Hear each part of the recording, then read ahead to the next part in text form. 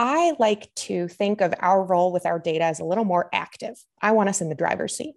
And that's why I like talking about consent, because consent is the choice that you make to impact your privacy.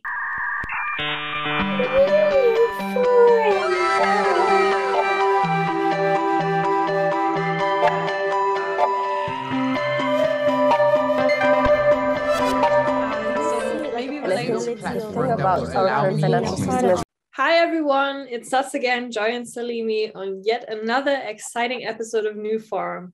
And we are powered by NewCoin Foundation and focus on fostering the expansion of decentralized social applications, also known as Social 3.0, by forming an ecosystem and a community of visionaries, creators, and investors to spark conversations on topics of crypto, the metaverse, NFTs, and everything Web3. And on this episode of NewForum, we're super honored to introduce Evin McMullen to our NewForum community.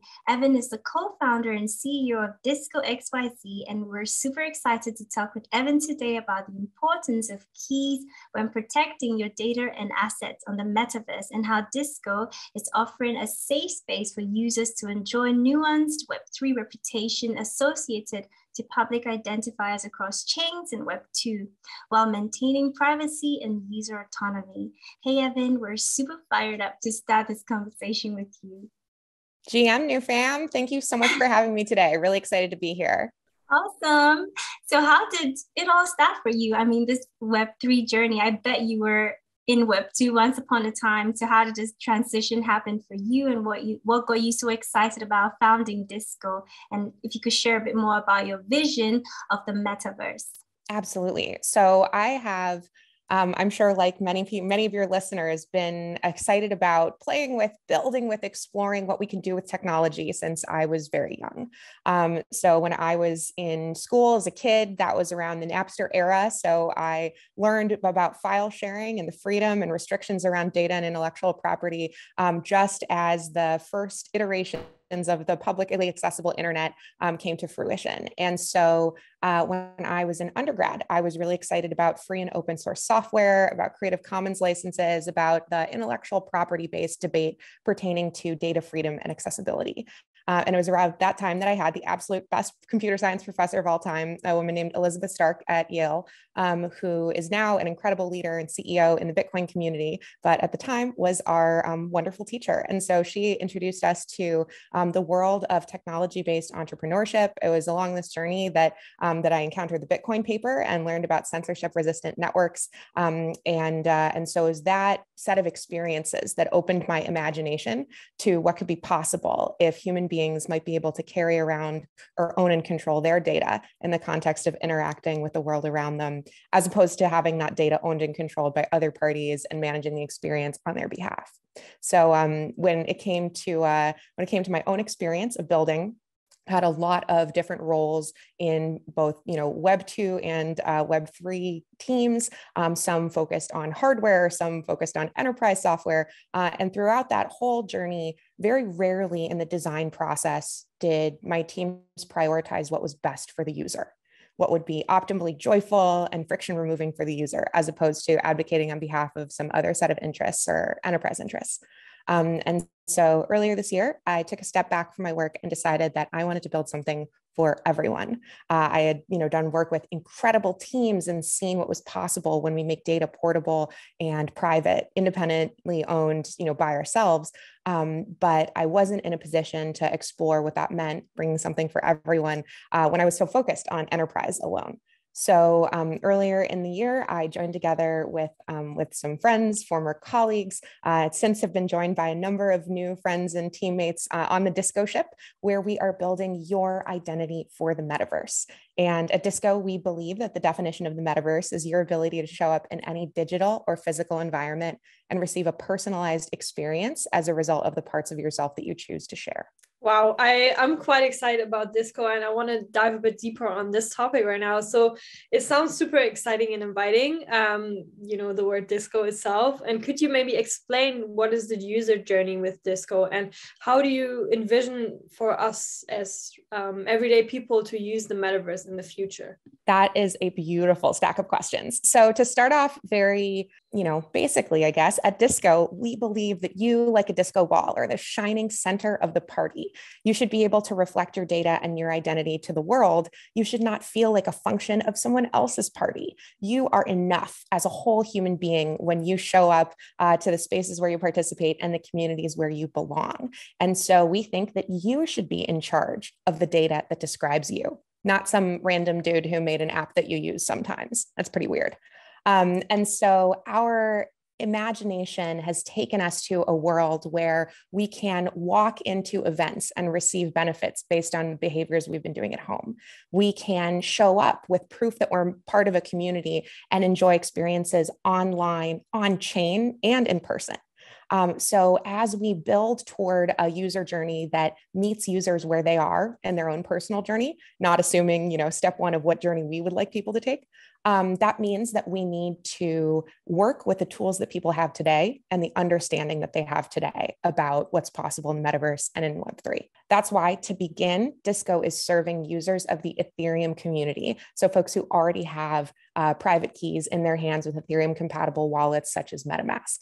And once we help those users become the transport layer for their own data from one app to another, then we will roll in other base chains to make those interoperable, such as Solana, Bitcoin, other EVM compatible chains, and others. If you could tell me a little bit more about this idea of maintaining privacy and user autonomy, how would you explain this in the Web3 sense? That's a great question. Well, and I think we talk a lot about privacy, which is kind of like an end state. Privacy is the status of whether your information is disclosed to others or not, the extent to which it might be disclosed. I like to think of our role with our data as a little more active. I want us in the driver's seat. And that's why I like talking about consent, because consent is the choice that you make to impact your privacy when you are in a position to be in control of how that privacy is increased or decreased. In instances when we don't have the opportunity to provide informed consent, when other people are making choices about how our data is shared, that means that our privacy may change, but our consent may not be involved. And that's a disconnect that I think it's really important for us to explore in Web3 with the gift of private keys that allow us to publish data publicly, on chain to everyone on Earth and in space with an internet connection till the end of the galaxy. And also to have data that is private only to our keys, known only to us, like a secret that is, kept unto ourselves.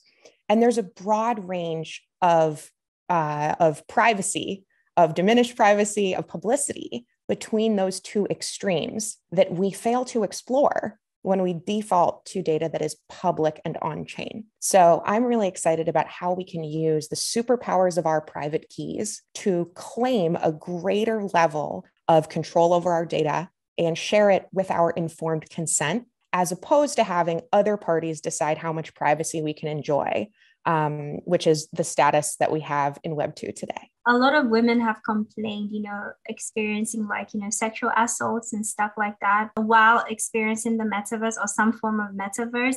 And so us talking about this consent, this ownership, this data and all of that, is that some sort of a solution for experiences like that people might face to kind of prevent it? Could that be? That is a great question. So I think if we step back and we revisit the idea, what does consent mean? Consent is in the spaces where I think about it is an affirmative invitation, a welcoming of interaction. If I consent to a hug, that means I'm going to welcome your embrace. If I don't consent to a hug, that means I'm going to get the ick if you touch me and I'm going to feel violated. I'm going to feel uncomfortable. And we, as human beings with physical bodies, can grasp the idea of consent pretty well. Either I agree to this physical interaction or I don't. And in digital space, I think Web2 has taught the app builders that apps can have 24/7 access to your data. That's the way that the surveillance capitalism economy is built. But if our data represents an extension of us, it describes our bodies, it was made by our bodies, it is owned by our bodies, then does it deserve a level of consent and consideration that we extend also to our bodies? The state of the algorithms on Web2 platforms right now are very static, and it's very market driven, that you get fed something that you might want to see, might not want to see, but you don't really have a choice as a participant of the Web2 platforms. And I'm wondering, how can we maybe as participants use our data and shape these algorithms better or more efficiently, or in a way that I can connect to my community better? Just from a personal perspective, I'm wondering, what's your thought on that? That is an outstanding point, right? So, today, Instagram messes with how close you think you are to your friends to encourage you to buy more stuff. And we have very little visibility into the algorithm that makes these recommendations to us. On Twitter, we can make very limited choices, such as viewing posts in a temporal manner or in the curated Twitter algorithm of preference. So I'm really excited about teams like Lens Protocol that will allow you to choose your own prioritization algorithm to view and consent to the ordering of content being surfaced to you and the curation of that content. I think the ability to explore other views of how content is curated will be really exciting and eye-opening. And I think surfacing that algorithm as one that is evolving, changeable, and is very visible, I think is going to be extraordinarily valuable to help surface more relevant and more diverse information to users. But I also think that there is an interesting trade back that we approach. Cheap dopamine is a hell of a drug, and that's what today's algorithms optimize for. Obviously, human interaction is incentives all the way down, and it always has been. And so in Web3, we have an opportunity to chase the designs that invoke human motivation and intent in a natural way, but we also want to do so consciously. So we're prioritizing what's best for those users. Yeah, I think these are great points. And I also wanted to circle back to when I asked this question about consent and assault and, bad experiences in the metaverse. And I didn't get the chance to say thank you for that answer. And I think that it's important that you made some really great points, because in the physical, we kind of have this control of our bodies, of our space, or we own things. We can easily say, well, I own this phone, or I own this lip balm, or whatever. But then how does that work in the digital space? And I feel like more and more, there's so much value in the digital space. We're living there. That's kind of like become our norm. It's a norm right now. So I think I just wanted to let you know that I really appreciated your take on that. And I super appreciate that you guys are engaging on this topic. I think to dig into it a little bit further, the persistent digital environments, the so-called proprietary metaverses, websites that you hang out inside of with an iPad strapped to your face, basically. So these persistent digital environments are, populated by avatars, by digital representations of assets, and the capabilities of those avatars are determined by the owners of the space. And so the set of interactions that you can have are made possible or provided by, opened up by the curators of that environment. Any instance where you decrease the cost of creation, you increase the need for curation. So user-generated content flows in, user-generated interactions flow in by the gajillion, and suddenly you have a community moderation challenge. And so this really gets into the interplay of freedom of interaction, freedom of assembly, freedom of speech, and how that is extended into digital space, enabled at an enterprise or code level, but also moderated in that same way, and in some instances in a dangerous and centralized way. Could you explain to our community what a DID is? Absolutely. So DID in my book, capital D, lowercase I, capital D, is a technical specification written by the World Wide Web Consortium, the W3C. I like to think of them as the high wizards of the internet. So this specification basically is a way to create an alias for one of your existing addresses, your email address, your Solana address, your Ethereum address. And when you create that alias, you add a little bit of code to the front of your existing address, and you're able to derive a new set of signing keys. So what this means is you can take some keys you already have, you add an addition onto them, kind of like putting a backpack onto it, And this new capability, this new set of signing keys allows you to sign private off-chain messages that can be read by many other different kinds of identifiers, different kinds of keys. So DIDs enable us to put a Bitcoin address, an email address, an Ethereum address, and a PGP key into a group chat. And everyone's going to be on the same page right away. So it's kind of like a more tangible, visible, shareable representation of like your address, of your wallet address? I would think of it in the same way that your wallet address allows you to own and control financial assets because it's a wallet. Your backpack contains a whole lot of data that's outside of the context of your wallet in our physical space. If we imagine like our actual backpacks in the real world, we carry around more things with us. We carry around our jackets, we carry around our ID cards, we carry around our gym memberships, maybe a water bottle.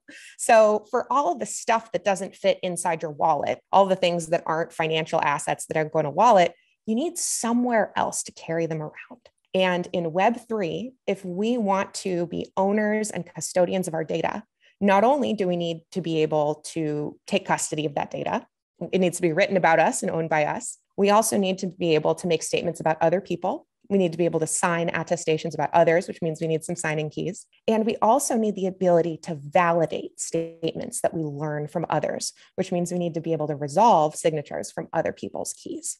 So some benefits of DIDs that make them different than PGP keys that were really popular back in the day is that you can rotate the keys behind your public identifier. So you can maintain a persistent identifier while rotating the keys that sit behind it. And that's really awesome in terms of being able to preserve your security, to have sort of a recourse in the event that your keys are compromised. So all of this activity is happening off the blockchain. But the name that you're using, the identifier that you're using can come from the keys that you use in your public ledger from your wallet. So speaking about data and all of that, I came across a quote of a tweet of yours. I think you posted this on February 20th, and it says, I just skipped the beginning, but it says the future of identity is not NFTs. And then you said Disco enables the self-sovereign metaverse with informed consent and privacy, like a personal data backpack that travels with you across Web 2 and Web 3. And it's interesting that you said that the future of identity is not NFTs. Can you explain that? Because I think at the moment, people are thinking that it is the NFTs, when you think of PFPs and stuff like that. So if you could get into it a bit. In the inimitable words of the character Tyler Durden in the movie Fight Club, you are more than the contents of your wallet. So if we went to a party right now and people could only introduce themselves by saying what was in their bank account, that would be a pretty lame party.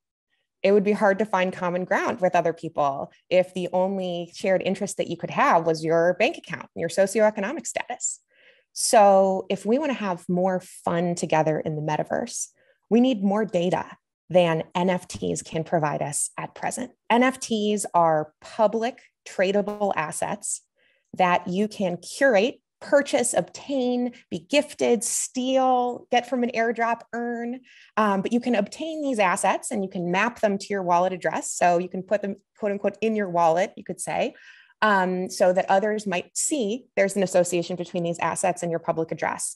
In the same way that I can wear a hat to signal that I'm part of the boys club community. I can wear this shirt to curate my style and fashion choices.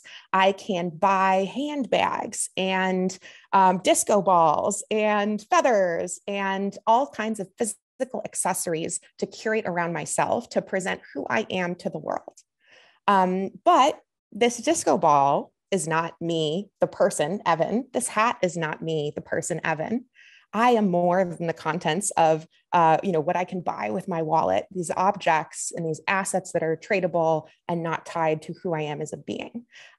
What you own is not what you know. What you own is not what you can prove. And so I think of your identity as your expression in the world, a list of all the things you've been up to, attached to your name and your ability to control all that information, to make attestations on behalf of all that information you have about yourself. So this metaverse that you envision, this identity that is solely designed based off of our data, how can you like help us visualize it? Like how could that look like? If we imagine how our lives might be different in the future with the ability to show up with our data in various environments and receive a personalized experience. The short version of that is Disco will make it so that you never have to fill out a form again. We, as kids, maybe watch the Jetsons on TV and we never see them filling out forms, and we certainly don't see them waiting in really long lines. So the convenience of being able to show up in one space and have an environment react to you will help us save time and frustration, help us save the effort of having to repeat ourselves multiple times to fill out the same form every time we go to the doctor's office if no information has changed. So if you all imagine yourselves a few years from now, you're at home, you've just received an invitation to the Disco at the Louvre in Paris. And the only thing that you're going to bring with you when you get off your couch at home is your Disco profile. So that means you're going to seamlessly walk through the doors of your building, get into your rideshare, blast through airport security, all the way to the border screenings, maybe health screenings, the front door of the event, and the door of the VIP room where you're already being served free drinks. And so in this metaverse where you can seamlessly move from one environment to another based on the permissions and capabilities that you have, we see a lot more fun and a lot less waiting around. Thank you so much, Evin. I think that you've said a lot of brilliant, insightful, very informative. We've had a very informative conversation with you, and you're just like, you're so vibrant and so energetic, and it's really nice like listening to you and hearing you. And I think you're so inspiring, and I really thank you for your time. And I'm wondering if you have any, before you share your social, where we can find you, because I bet like our people want to like follow you and check out what Disco is up to and all the other projects you're working on. Could you like maybe leave a few words, that like key takeaways to our listeners, to our community? I think that would be great. Wonderful. Well, thank you so much for having me today. It's been an absolute blast to explore more of our ideas about the future together. For your listeners, I would remind everyone that you are more than the contents of your wallet. And so we are excited to build an ecosystem that celebrates, recognizes, and expresses and rewards all that you bring to the table, all that you are as whole people. If you want to follow our journey and join us on the Disco ship, you can always visit us at disco.xyz, where I look forward to reading your dreams for the metaverse. On Twitter, you can find me at Proven Authority. You can also follow us on Twitter at DiscoXYZ. Thank you so much, Evin. I think it's such a pleasure to have people like you in this space who, make this space even more bright and more accessible, and just more authentic, and so people can really use this technology and really feel safe also in Web3. And I thank everyone for tuning in today. And if you guys want to get more involved within our community, make also sure to follow us on IG and Twitter. We are NewForum_NCO and NewCoin. And we also have a private Telegram group and a Discord, and we're going to leave all the links also and Evin's links down in the bio. And thank you so much for tuning in today. Make sure to like, subscribe, and stay tuned to the next episode of NewForum. And thank you, Salimi and Evin. It was a pleasure.